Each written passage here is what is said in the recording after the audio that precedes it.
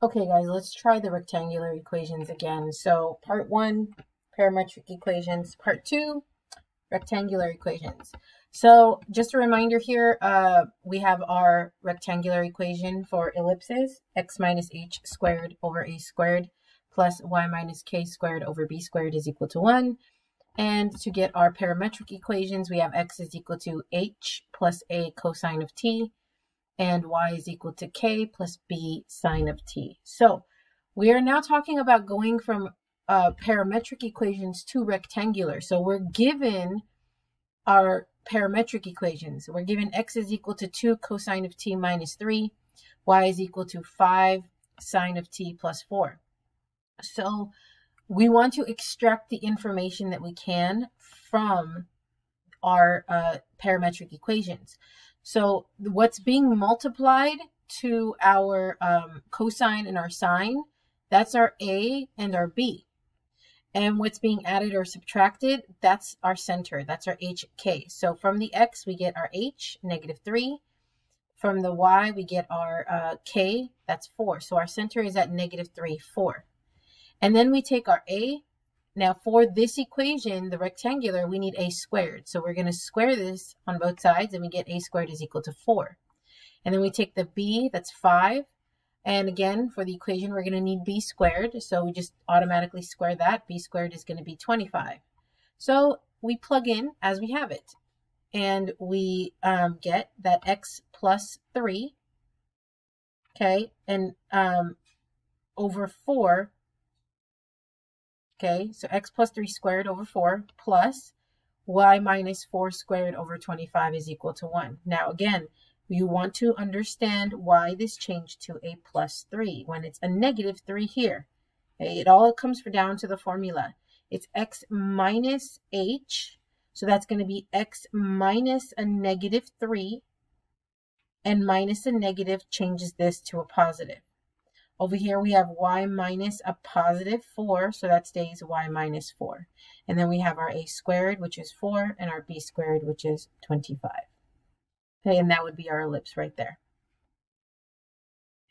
Let's try another one. I want you guys to try to extract the information here yourself.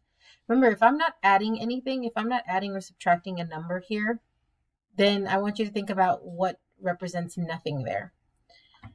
So go ahead and take a second, identify your center and your A and your B, and we'll check in together. Go ahead and answer some of these questions. Okay. Okay, so let's take a look. For our center, we have our X, we have +1 here. Okay, that's going to be our H. And then over here for the Y and the K, I have nothing. So that's going to be a 0 there. So my center ends up being 1, 0. Okay. Now, a comes from my x equation, so my a is equal to the square root of 2. Well, I'm going to need a squared for my rectangular, so I square both sides, and I get that a squared is equal to a 2. Over here, I get my b from my y equation, so I get b is equal to 2. Square both sides, I'll get b squared is equal to 4. Okay, so again, let's go ahead and plug in. From my center, h is going to go in here. K is going to go in here. My a squared is going to go in here, the denominator for the x. And my b squared is going to go in here for the denominator for the y here. And so we get x minus 1, that's our h, squared over 2, that's our a squared, plus y squared because y minus 0 is just y, so y squared divided by b squared, which is our 4, is equal to 1.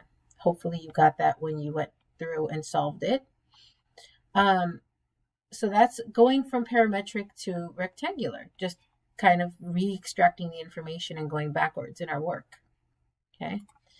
Let's talk about graphing. Now this connects directly to what we were talking about earlier, where we were looking at those horizontal radius and the vertical radius. So remembering what A and B represent. A represents your horizontal radius. B represents your vertical radius. And so over here, when I extract the information, which I'm going to extract the same way I just did for going to rectangular, okay, my center right here is at -2 and -4. So I have a center at -2 and -4. And my A right here from the X, that's 3.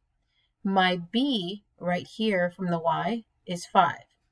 So that means this is my horizontal radius, 3. This is my vertical radius, 5. So I start at my center at -2, -4. Now for my horizontal radius, I'm going to count 3 to the right and 3 to the left. Now notice this is going by 2s. So I go 1, 2, 3, 1, 2, 3. Go back to my center. Now I'm going to do the vertical points.